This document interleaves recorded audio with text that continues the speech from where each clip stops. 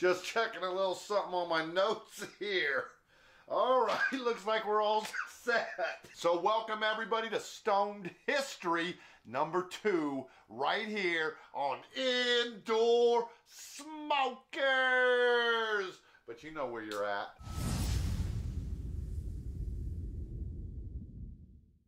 At least hopefully you do. Because I ain't sure, man. All right, it's late. Like after midnight, at least late. And then I was just downstairs watching TV, been smoking fucking hella weed since I got done with work today, like around 7 o'clock. So I just thought, man, I got all the prerequisites to do a fucking Stoned History. Let's get up there and do one. So today we are going to do a request I had from one of our friends across the pond who wanted to know more about the Civil War. So the Civil War is immensely fascinating. Tons of just great detailed stories in there with different battles and things going on. What I'm going to try to do with you guys on this, like we did with the World War II, is basically give a general overview of the entire Civil War in just one lecture slash video here.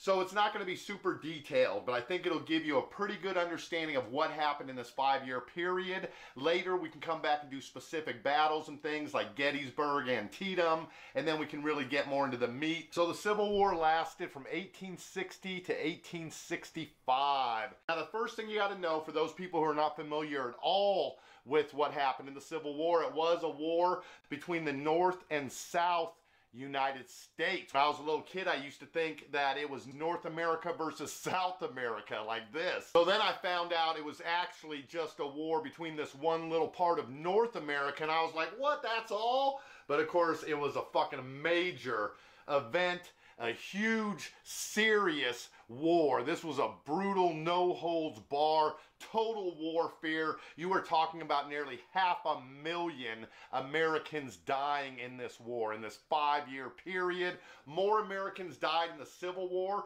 than in all other wars we have fought in combined. And yes, you heard me right, and that's not per capita. That is total numbers. So one of the things you got to know before we get right into the war is the state of things in the country at that time.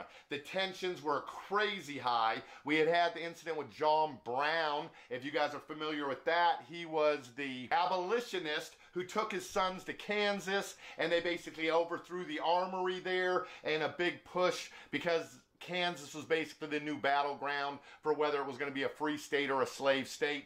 Anyways, the government had to kill him and all the sons. Then you had the great song, John Brown's body lies a rotting in the grave. John Brown's body lies a rotting in the grave. John Brown's body lies a rotting in the grave. His troops go marching on. If you never knew, but you know that tune, that's where it comes from. So there wasn't just tension in the streets. People today think things have never been worse when you're talking politically in Washington, the halls of Congress, the animosity, the infighting, that is the worst as it's ever been. Not even close, man. You actually had an incident on the floor of the Senate about 1853, I believe.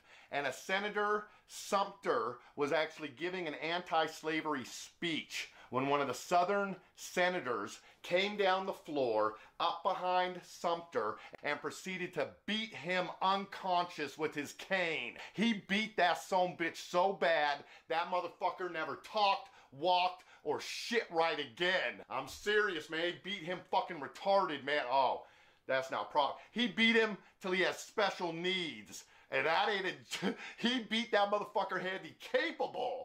That's how bad that shit was. So anyways, we are not seeing Congress people beating each other practically to death on the floor of Congress at this point. So I wouldn't say things are as bad as they've ever been. But of course, we don't ever want to see things get that bad because this preceded the Civil War by only about 7 years. So when it gets to that point, that's when the country is just about on the brink. But anyway, the basic issue at that time, of course, was slavery. It had come up with the issues of 52-40 or fight. The Kansas, is it going to be a slave state, free state?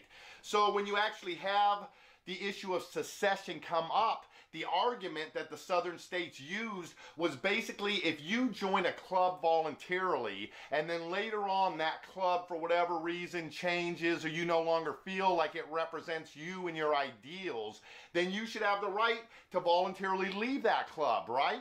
So they said that's what we're doing with America. We joined a while back and said we're going to try it out. Now we're saying we don't fucking like it no more. You don't like our slaves. You don't like our economy, what we're doing down here. We're going to fucking pull out. Well, at that time, nobody really knew if you could or not. So it was going to take this civil war to decide the issue once and for all. And really, the Civil War was the first thing that brought the entire country together as a nation. Before the Civil War, if you asked somebody where they were from, they were going to say, I'm an Alabamian, I'm a Virginian, before they would say they were an American, if they would even say that at all. After the Civil War, we're all Americans now. Because a lot of people in the southern states had absolutely nothing in common with a New Yorker. You know, the Yanks up there. But after the Civil War, we all had something in common. We had all shared a major tragedy together. So, you finally have the initial states who secede from the Union.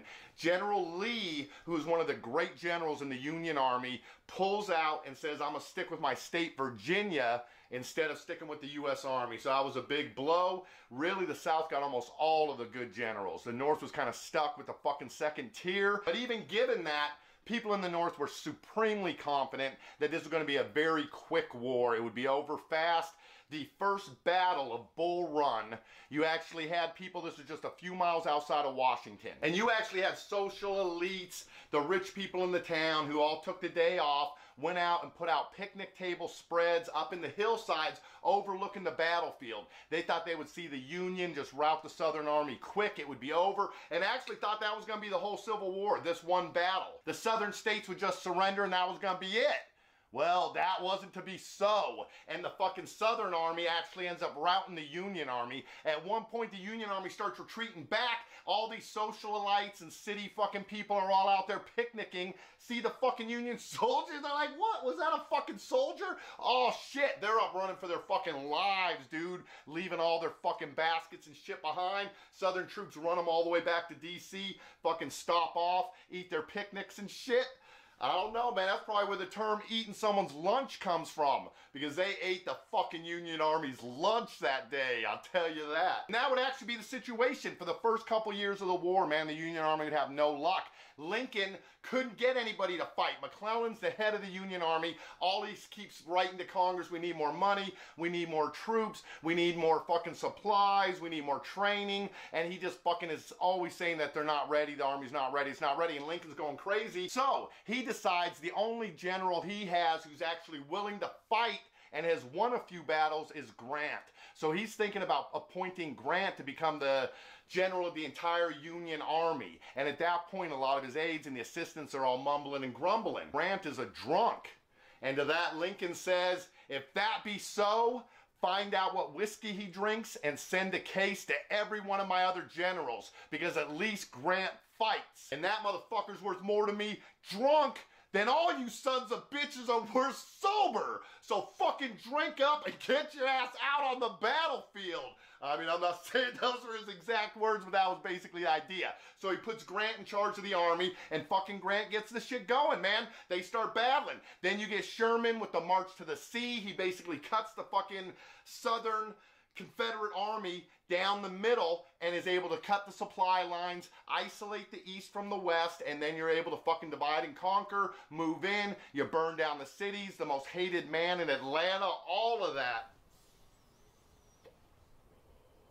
So from there, everybody pretty much knows how the fucking war ends, right? Are we one country or are we two? Well, we know the answer to that question now. So for everybody out there like Texas who's always talking about seceding and shit, you ain't going no fucking where. We already settled that fucking question, and we know now exactly what happens. Because the argument from the North side always was, look, you didn't join a fucking club. There was no club. You basically created this thing along with us. And when we created this thing, it became greater than the sum of its parts. And you are not going to rip apart of this, you know, apart, I guess, for lack of better words, because I'm fucking high. Anyway, let's take a look at a couple shots of Sherman's March to the Sea, maybe with some oldie time Civil War music, and then I'm gonna take a little intermission break. See you in a sec.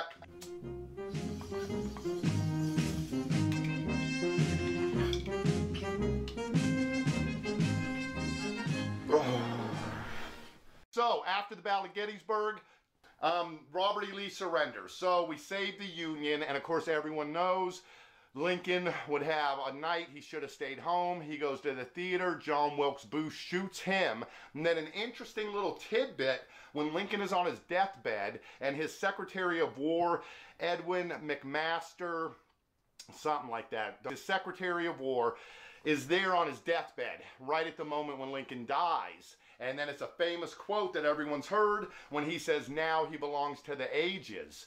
But the interesting thing is, because of course that sounds like, fuck, that was like hella fucking, you know, forward thinking and realizing what Lincoln's importance would be, you know, to future generations. But anyways, in his biography or something, he actually admitted to the fact that at the moment, his actual quote was, now he belongs to the angels.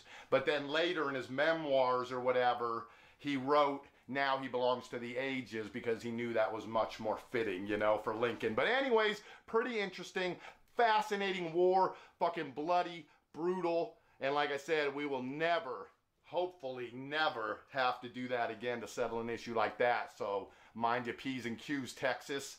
Anyway, I was born in Corpus Christi, so I can talk, motherfucker. Hope you enjoyed that. Maybe even learned a little bit of something. Give me some requests down in the comments. Love to hear what you guys would like me to talk about next. I got a bunch of ideas already, but I love getting the requests from you guys. If you like these stoned histories, give me a thumbs up. That way I know you guys appreciate them, and I will definitely keep doing them.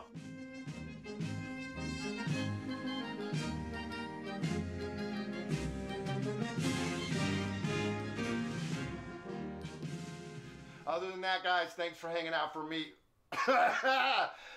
Alright, guys. Woo, other than that, thanks for hanging out with me for a while tonight. I appreciate it, or I guess at whatever time you happen to be watching this video. Join me back here again tomorrow. I will have something else to talk at you guys about then. Have a great freaking night or day, whatever time it is for you, and see you right back here next time. Oh, and thank you so much, MIG Vapor, for providing me my e-cig that I'm using tonight. If you guys are interested in getting an e-cig for yourself and getting off those damn icky sticks, you know we can never forget about you guys. Use the link below. Go over to the MIG Vapor store and check out some of his stuff. This is his basic e-cig kit. It's a great place to start.